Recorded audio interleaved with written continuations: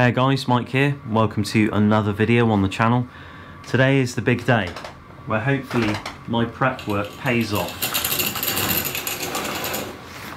If you've been following the build series, you'll know I've been working really hard on this Jeep, and it all started with the drip rails. Had to basically cut those out completely, replace them, and then that's just led on to more and more jobs, and I thought, well, it's just time to get it all done at once, get it ready for the winter. So hopefully this is the last of the bodywork for a long time, hopefully. And just behind the camera I've got some products that I have used already and I will be using obviously to finish this job, and we're going to kind of go over all of that, and I'm going to show you the prep work I've put into various surfaces, whether it's bare metal, whether it's OEM car body paint, and whether it's pre-painted surfaces I've done myself. And then obviously we'll get into spraying the Raptor Liner, which I'm a little bit nervous about. I always get a bit jittery when I've got to do spraying. Yeah, hopefully it goes well. We've obviously got a range of products here I've used and haven't used yet, like the primers and stuff. It really helps if you're doing big surface areas to have an orbital sander. I've used foam sanding blocks too. They work very quickly.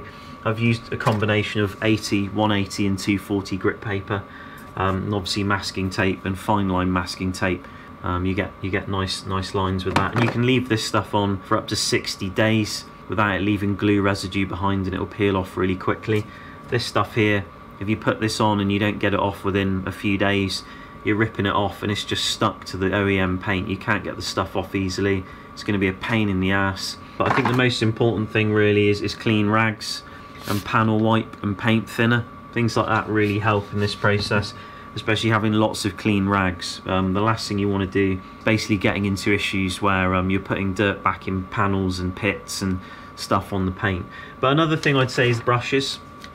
Raptor Liner has a nasty habit of pinholing in a way that you might put it over a surface and not be fully aware of its coverage because it's so aggressive you can't see pinholes, and then rust starts to come through years down the line or months down the line depending on your climate. It's happened to me, it's happened to other people, it's happened to a good friend of mine. Sometimes if you're unsure about somewhere you're going to be spraying Raptor Liner, what you can do first is you can actually brush the Raptor Liner on a complete area. Say you've got an area where there's lots of little lines and stuff, you know, and you've got to get in there and you want to get the Raptor in, and that means that when you come to spraying it, you're really just putting a texture on as that second coat. And what you find a lot of the time when you're spraying is that if you can't get into a certain area, if you keep hitting it and trying to spray it, you build the Raptor up too much in one area and it starts getting real glossy. It looks different to the rest of the panel, and then you've got to dust it from a distance to kind of bring it back and blend it in. You don't really want to have to be in that position, so having a brush you know, really helps you get into those little areas. But let's have a look at the vehicle, let's have a look at the prep work and the surfaces, and I'll show you some other stuff I've used. So in terms of prep work on the vehicle, we've got a combination of spraying Raptor Liner over existing Raptor Liner that's fully cured, and we're also going to be spraying Raptor Liner on standard car body paint we've got here from the factory. But with regards to the existing Raptor Liner coating, all I've done there is I've taken that down with a sanding block, using 180 to begin with to take down the high spots, and then 240 grit to finish it off and just give it a nice matte finish. There obviously are still going to be little ingresses in the Raptor Liner that I can't get out, but that's not a problem as long as on the whole you've worked it down enough so you've got basically a decent surface to adhere to, then it will bond on there brilliantly. We've obviously got existing OEM paint, and in my case I'm going to be spraying behind the trim of the windows. I did this job 5 years ago. As you can see, it's black paint already existing there underneath the window trim, and all I've done is taken that down with 240 grit. So what we'll be doing is we'll be priming that with 2K primer. Obviously if you're spraying Raptor Liner over existing Raptor Liner, you don't need primer, you just need to key down the Raptor Liner. But if you're putting it over bare metal, then I'd suggest a primer, because Raptor doesn't bond well at all to bare metal. Even aggressively keyed bare metal, it just doesn't bond very well. In my case I'm using the anti-corrosive epoxy primer, which is a 2-part primer with a hardener. Very good primer. I have used U-POL's acid etch before, had really bad experiences with that, and a mate of mine's used it and he's had similar experiences, and I just lost trust in that product, so I've gone over to this anti-corrosive epoxy primer, the 2-part stuff, and had really good results with it on the rear fenders, on the front fenders. You know, obviously I fabricated those a while ago. I've been running them, doing all kinds of stuff with them, and the Raptor's held up great. You know, it's just a really, really good primer. But the biggest job is the roof. Obviously I welded in those new drip rails. You can see them there, looking nice, ready to paint, have been for months. But that's bare metal, and in my case I'm relying on a mechanical key again, so I've scuffed those down. I started off with 80 on the orbital sander, and then I went to 180, and then I went to 240 to get a decent mechanical key. I've wiped down the whole vehicle with like a panel wipe, like a degreaser, and I think the most important thing is having multiple rags. So don't just use one towel for like the whole car. Just go through loads of them until, you know, now you can run over the whole car with a pink towel, and it barely changes colour, you know, because the car's really, really clean. But I'm going to take this first can of primer, and then we're going to start. You take this cap, you turn the can upside down, pop the cap on, let's give it a whack. They say not to do that actually, but I always do that. And then we're going to give it a shake.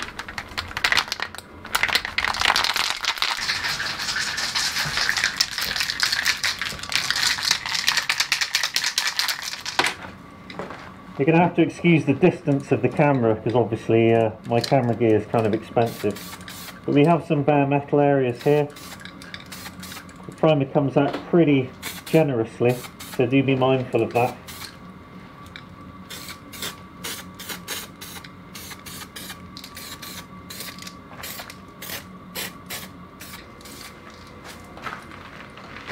So it kind of looked like I'm spraying the whole bumper here, but I'm not. It's just that there's a lot of patches where I've exposed bare metal, so I kind of need to hit them with this.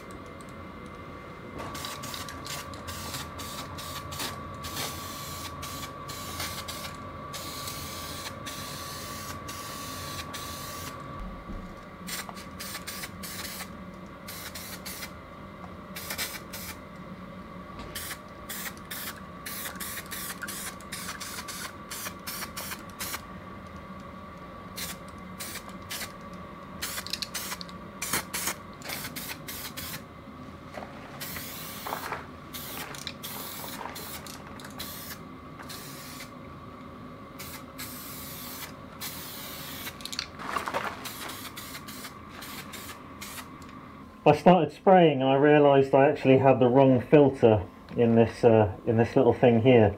So I've just put the gas filter in, and my god, what a difference. I was dying before, but yeah, I just forgot to put it in. Thought it was already in there. So I finished priming most of the vehicle, and I've used 2 cans of primer so far, and I've got 1 left. I've unmasked some of this fine liner masking tape, which is coming away really good actually, but I was concerned on these corners here about dusting going underneath the tape, because as you spray on the tape it tends to get a bit wet and lift away. It's pretty good on these straights, but on corners and things there's probably a better tape out there, although this is designed for this. But you can see the edges are pretty clean, so I'm just going to remask a lot of these bends we've got on the corners here. But all in all, I'm pretty happy the way it's turned out. The only thing I really need to do is get up top, check out the drip rail, and maybe run a brush along the inside edge just to make sure that we've got everything. So I've used 3 cans of primer. Obviously I've primed the areas with OEM paint and bare metal, and I ended up priming the original Raptor Liner as well. That might seem like a dumb idea because, you know, for example, if you missed a spot when you were spraying the Raptor Liner on, it wouldn't be such a big deal because you already have a dark Raptor Liner coating beneath it. I just had so much primer left, I just thought, well, just form a better bond to the Raptor Liner I'm putting over the top. You know, whether that's the right thing to do or not, who knows? I'm sure I'll find out in the long run, but I imagine it won't do it any harm. And we're just going to have to let all this dust settle now. These plastic parts we'll worry about later, and I'm going to have to give this a few hours, come back in, clean the area down, and then get ready to paint, because even on the areas that have been primed, the dust from the primer is obviously building up in the air and settling down. And I imagine that diesel heater isn't helping really, but you know, it's what you got at the end of the day.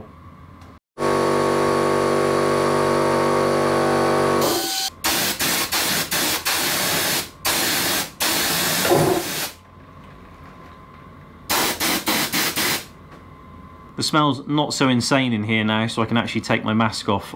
The primer's been sitting in here for around about 3 hours, which is a decent drying time. They say up to 7 days before you need to sand it to then apply Raptor over it. So we should still benefit from chemical adhesion, from what I understand anyway, by spraying the Raptor on it now. God, I got to put this on. Stronger than I thought. So, you know, I've just checked everything. I've fired up the compressor and, you know, just got to know the compressor a little bit. You know, this is the first compressor I've ever owned, so you know, I just wanted to fire it up, see whether it could maintain 60 psi continuously. We've obviously applied the grip 4 adhesion to the plastic parts as well. We did that about 15 minutes ago. It says leave for 20 minutes before you apply Raptor, so we'll do that first. And I've got a plan obviously of how I'm going to work around the vehicle, so I'm not just going to go in spraying everything and going crazy. You know, I'm going to start with the stuff on the wall because it doesn't need unmasking, so you can just leave it to hang and forget about it. Now I'm going to move to the front bumper because it doesn't need unmasking, so no problems there. And then we move on to the roof because it's a very large surface area with not as much masking, but it's quite important to get the roof done because it's kind of the main thing really. And then we move on to the smaller stuff around the vehicle that needs the most unmasking. And when we come round to the second coat, we just go through that same procedure again, and then hopefully we end up with something that can then sit in the garage for 21 days and cure, because it's very damp outside, and the one thing that Raptor really doesn't like is moisture. I really hope this all goes to plan. I'm going to get the old earmuffs on just in case the compressor can be going nuts. Get the safety glasses on, and obviously we have a fill line just there. I know some people have suggested potentially mixing a little bit less hardener to get a softer finish, but I'm just going to go with manufacturer recommendations.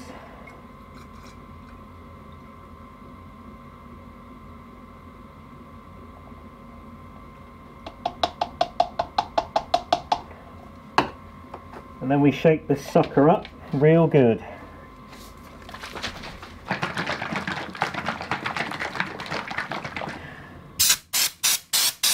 Alright, that's what we're looking at, around 60 psi. I like it.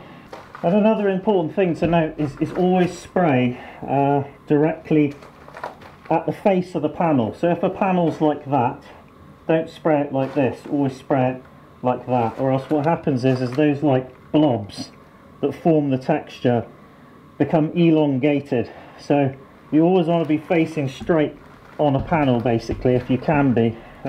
It's not always a big deal, but you know, it's the extreme angles where it really shows.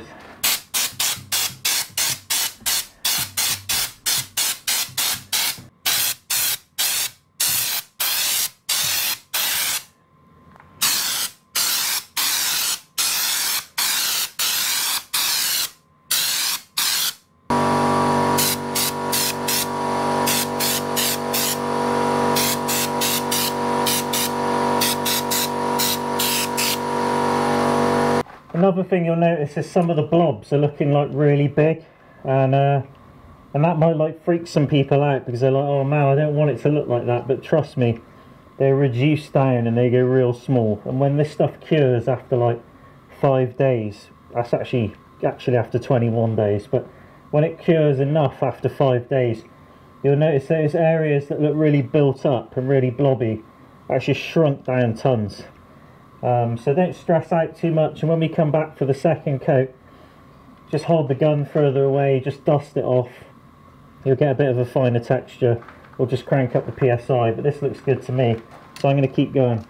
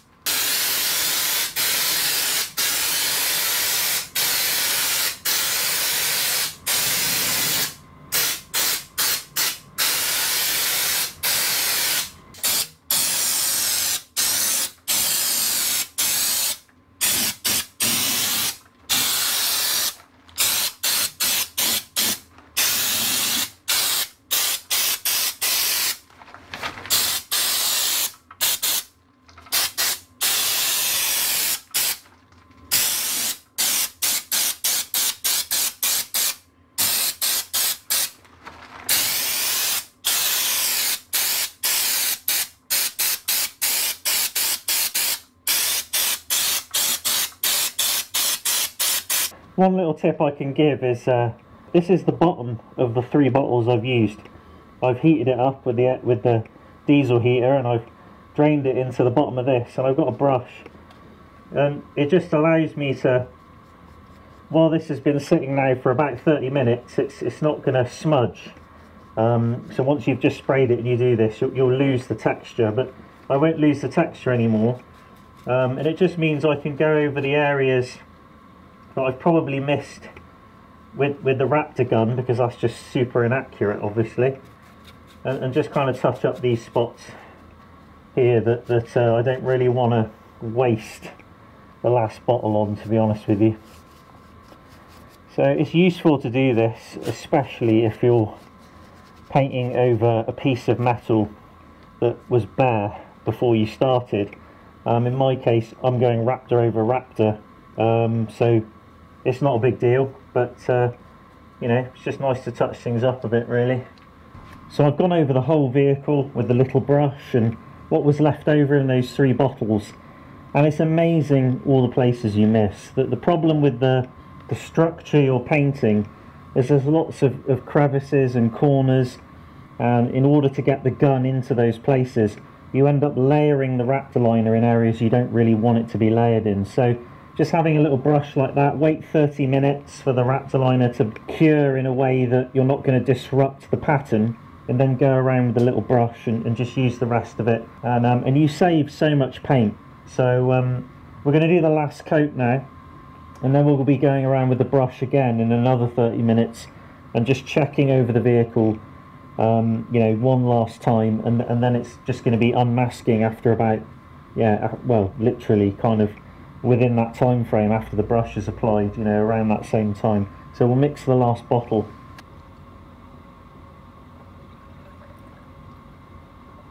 Yeah, there we go. That's it, almost on the line. So I've done a dust coat over everything, just filled any pinholes, used the brush. I've done the best job I can, basically, but now it's time to unmask, and we're cutting it pretty fine as it is.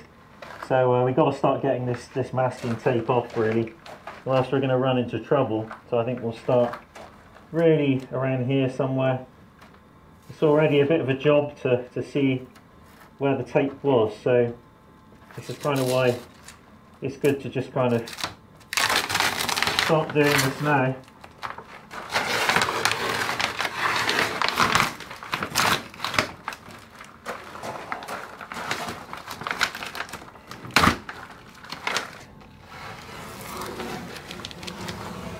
Nice clean line. Wow, that's real good, actually. Nice clean line.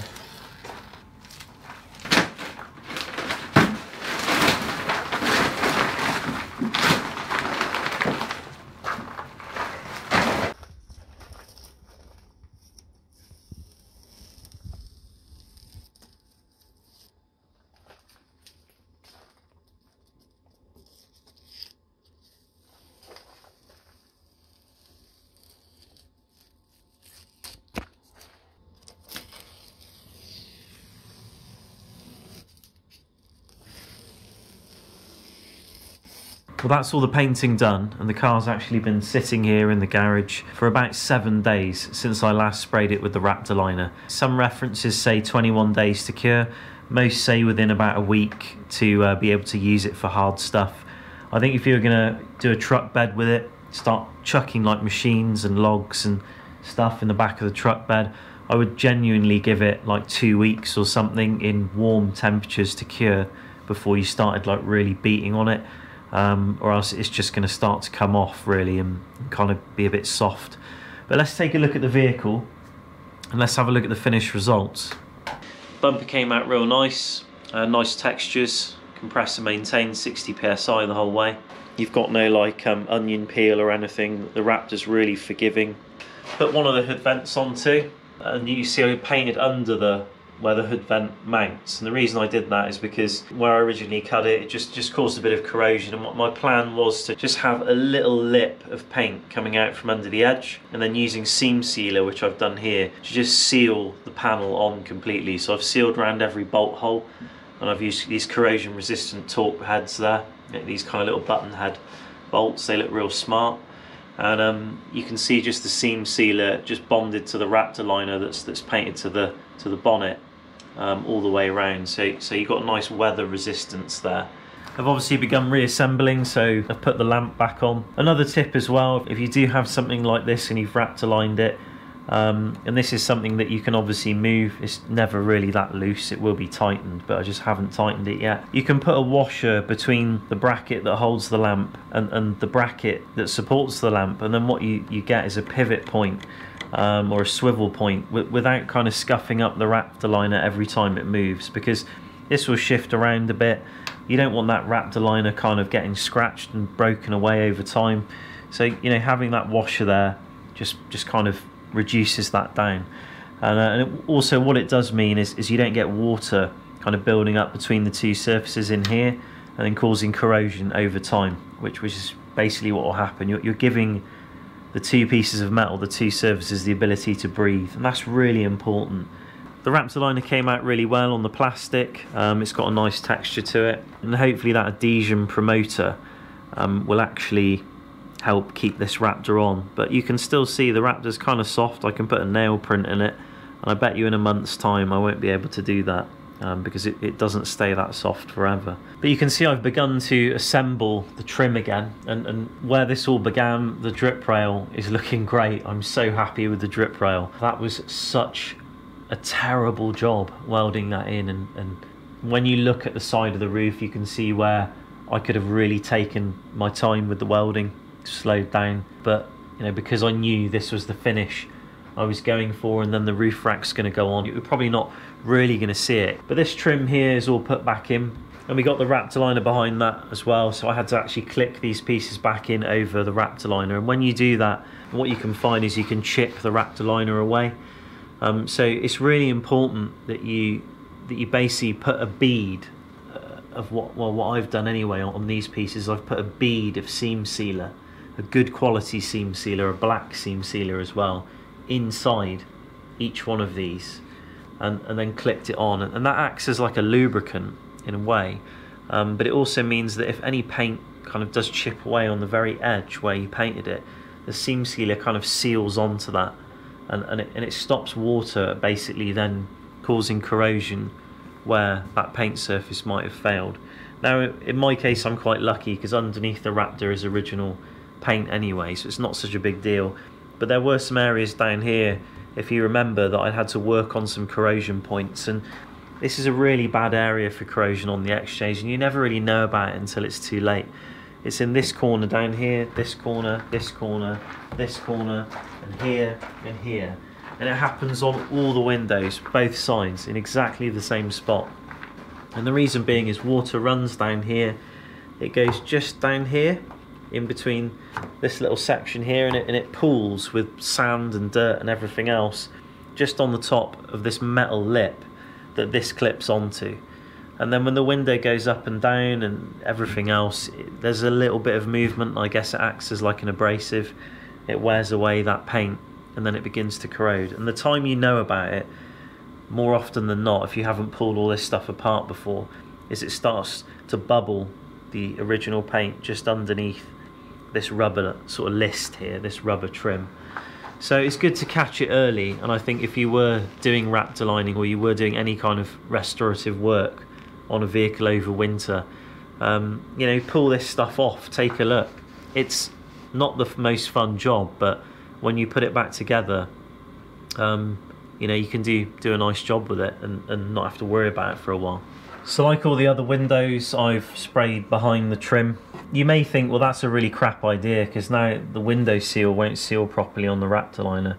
I would, in this case, run some silicone just on the inside edge of this, just to ensure that that wasn't the case. But, you know, we've got this window here, which was the original rotor pack window that I built, and that is going to go back in basically. But now I'm faced with another conundrum, which is I don't actually need this rubber seal at all, really. I could take that off, and this panel was made a number of years ago. You can see the whole panel was Raptor lined. It's an aluminium panel of about 4mm thick with a foam insulative pad on the inside to stop the frost building up in the winter. So it's a really thick aluminium panel. I wish I'd made it a little bit bigger, and then what I could have done is actually drilled holes through this seam here. I could have just basically bolted this aluminium panel directly on without the rubber seal, and used this kind of seam sealer basically to create a weather strip around the back end of it, and that would have been a decent solution. So I have a video coming up pretty soon of me kind of showing you how to make one of these and this mod basically, but you know, I might actually move away from it because you know, you don't essentially need the weather, this rubber thing if you're going to do this. You know, you can just bolt it directly on, and it'll probably look better too. Now we've got this Raptor line all the way around here, and one problem you get on these old vehicles, and I see this on a lot of old vehicles actually, is where you have the rubber, what happens is it creates an etch line all the way around the original paint. So basically over time the rubber itself digs in to the original paint and causes a rust line all the way around like that, and then you get corrosion, basically a line of corrosion all the way around. You see it on the front fenders, on the original fenders on the Cherokee.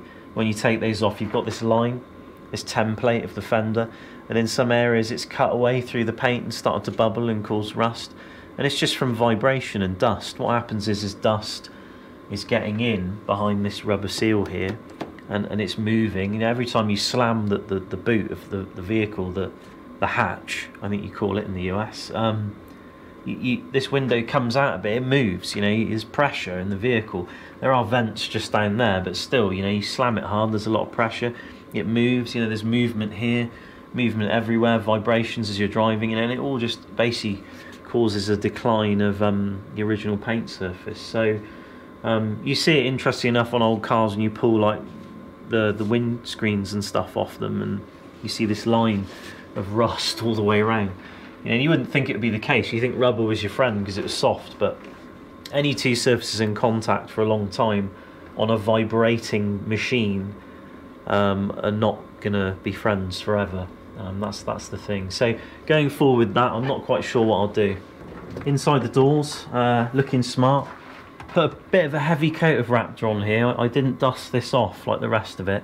You'll see a texture difference if you look closely. You've got this nice fine texture, and then you've got this kind of blobby texture just there that doesn't look quite as attractive, but that's not a big deal. It's inside the door jamb, and it's a good example really to show you guys of what it looks like when you lay the Raptor on too heavy. It was what I was talking about earlier. I was trying to get something with the gun and I couldn't, in here basically in this seam, because I missed it with the brush. And I was then layering the Raptor too much in other areas that I didn't want it to be, and then I forgot to dust it off. So it's ended up taking this real heavy kind of appearance on, which personally I don't care about because of its location. But that's why the brush is great, because this lip here in this seam, you know, between these two pieces of sheet metal, this was all done with the brush. Up here, little nooks and crannies, getting in there with the brush. You know, the gun just doesn't always have the accuracy.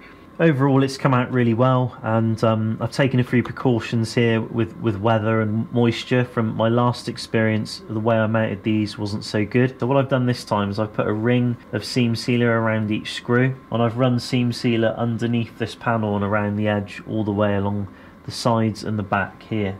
And I've done the same with the tube steel quarter panel armour and the fenders here, same principle, but I've left the bottom open. So water can always splash up like this when you're washing the vehicle, but it's able to come back out, but it can't get in and sit in here and then freeze in the winter, for example, and stay there for ages, and then you stand on it and you crack it and maybe you damage the paint. I don't really know how that happens, but some rust had set under there from just the water being stationary in there for such a long period of time. So, you know, you've always got to think about that in a respect. You know, you're stopping the water getting in, but you're allowing it to get out if it does get in somehow. This is an important area to look at when you're going to Raptor line a vehicle. Raptor liner will make any coating thicker.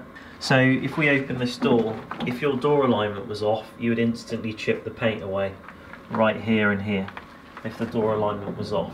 I did my door alignment a while ago in the hinge repair video.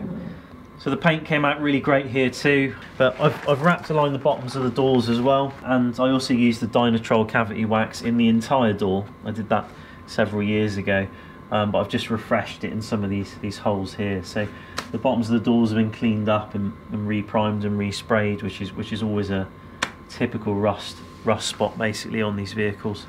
Well, that's really about it. The other side looks exactly the same as that side. I just haven't actually finished it yet in terms of putting all the trim and the mirrors and things like that on. So I'm still yet to do that side. I've really started on this again today after letting this cure for a couple of weeks, because I really wanted to make sure that it was completely dry before I started screwing around with it.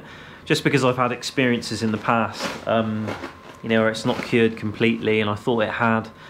You know, I've been cleaning the body of the vehicle with a rag, and I've accidentally touched the Raptor Liner, and then that's like completely changed the kind of it's sort of taken it from a satin to a completely matte look, and I was never able to bring it back from that.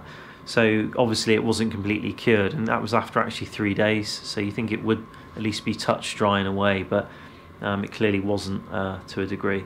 So you just really want to let it dry, I think, before you start getting your greasy mitts all over it, or else you might disrupt the aesthetics of the texture. And if it's like on the bottom of a door or some little thing you've painted that you like the look of, you might care. Whereas if it's like in the door jamb or a bumper, it's not such a big deal. But if you remember back when I was spraying the rear quarter panel, the quarter panel armour on the back of the vehicle, you could see that I wasn't really caring much about the spray pattern. And you can see a lot of the time when I'm spraying the gun, I'm kind of firing it in bursts, and they generally tell you not to do that. It should be continuous.